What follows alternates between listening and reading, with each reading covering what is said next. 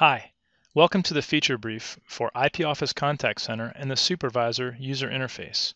I am currently logged into IPOFfice Contact Center as Supervisor Marge on extension 3415.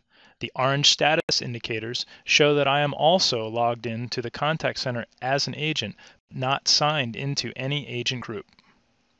This flexibility allows me to perform my duties as a supervisor while being available to assist active agents who need help in a pinch or assist an overwhelmed agent group real-time by signing in.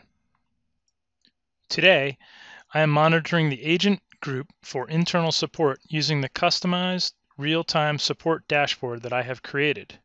There are many functions available for real-time reports, like real-time reporting per agent for telephony, email, and chat.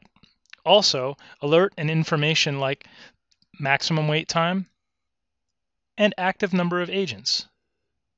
Per agent status, like seeing that EBC Agent 1 is on coffee break, is augmented with per agent control.